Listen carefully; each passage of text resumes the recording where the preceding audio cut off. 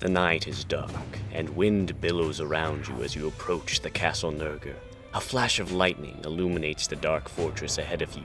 Flickering torchlight sputters in ruined windows, and the ancient door stands ajar. Dim torchlight illuminates the inside.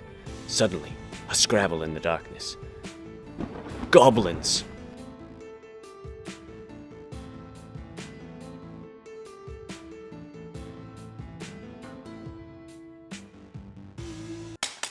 Guys, don't throw your dice on the mat. What, all the dice? Oh my god! 20! There's a 20 in there. There's a 20 in there. I said it is. Get back on track, Hans. Alright, boys, let's get back on track. Chuck, you were trying to kill that goblin. Well, what dice do I roll? Let me explain the rules one more time. 8 characters with a specific role in mind. That's why it's called a role-playing game. So you start off by choosing your race, your class. So you try and do stuff, right? So like, And if you want to get into it, your backstory, but that's not important. and so you roll a dice to see if you can do it or not. Because every action you do is defined by a dice roll. All manner of complex dice rolls and stuff from the books, which I don't really understand. Then if you get like a high roll, then you probably can do it. Gameplay-wise, essentially, if you want to do something, you roll a dice. And like, depending on the number of your roll, determines the like degree of efficiency with which you do the thing. Basically, D&D is just an applied form of imagination. You can essentially do anything you want. Well, with D&D, it's kind of like sky's the limit. You see, Do whatever you want, really. You can do anything from just simply attacking an enemy to stealing Obi-Wan Kenobi's lightsaber and... so let's say you find like a big spooky dragon and you're like, what am I gonna do? But you leave that to the DM, who should probably know this better than you. Now you could go the classical rate and be like, I stab it and stuff like that.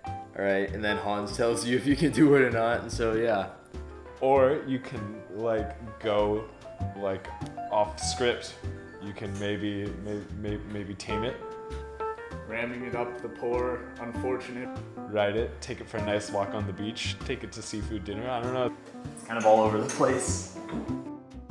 So, my D&D character, this is my good pal Chuck Truck. See the resemblance? Yes.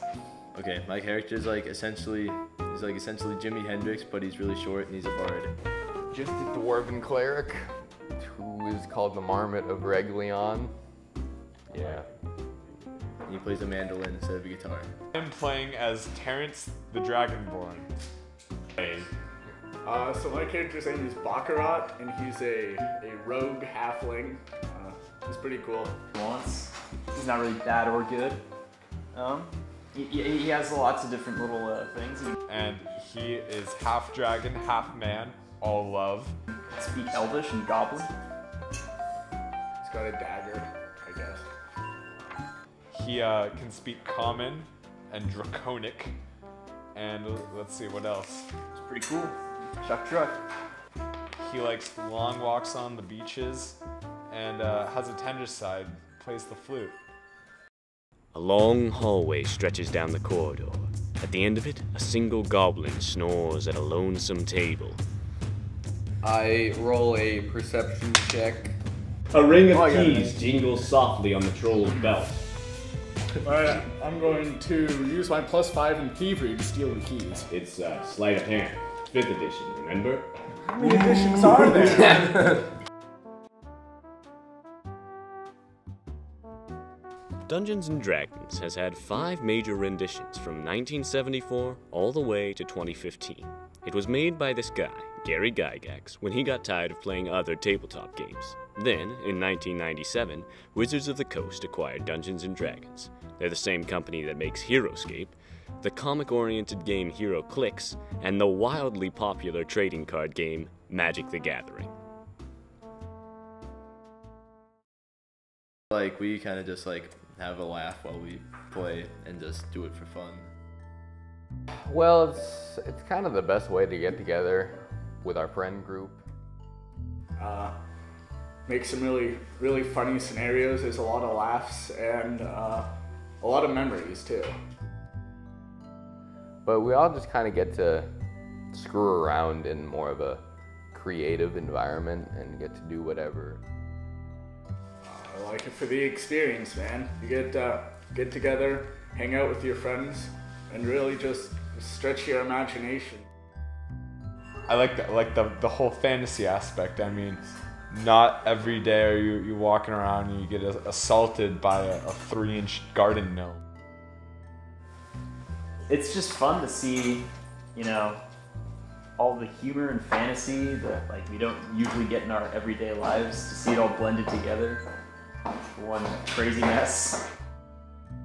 It's something really great, something we all value a lot.